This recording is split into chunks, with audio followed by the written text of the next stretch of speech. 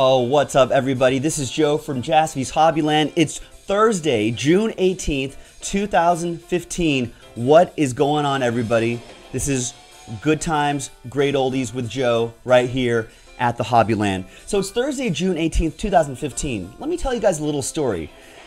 Exactly 365 days ago, June 18th, 2014, Clayton Kershaw threw a no-hitter.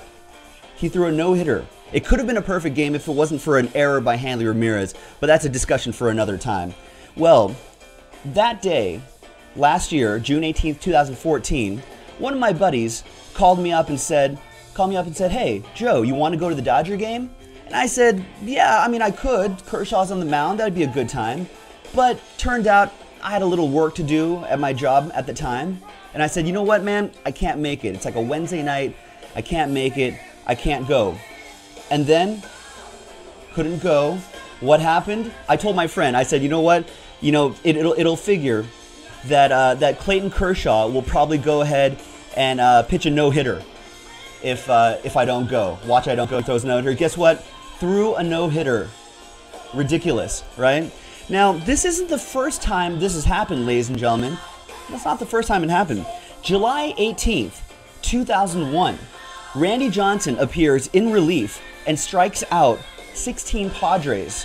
So I was there at the game the day before, on July 17th, 2001, in San Diego, watching the Padres and the Diamondbacks play. A transformer at the stadium blew up, so the lights couldn't stay on, so they canceled the game. They made up the game the next day in the afternoon, July 18th, before the night game. Randy Johnson comes in on relief, strikes out 16 Padres, which is a relief record right there. So I missed that. I had class or something like that. That's not all, folks. Later that year, on September 3rd, 2001, Bud Smith for the Cardinals threw a no-hitter against the San Diego Padres.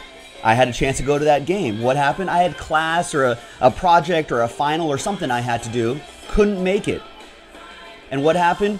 Bud Smith goes ahead and throws a no-hitter against the San Diego Padres. So that's just my luck, folks. Today's the one-year anniversary of Clayton Kershaw's no-hitter last year, and that just reminded me of the times that I missed other record-breaking performances, ladies and gentlemen.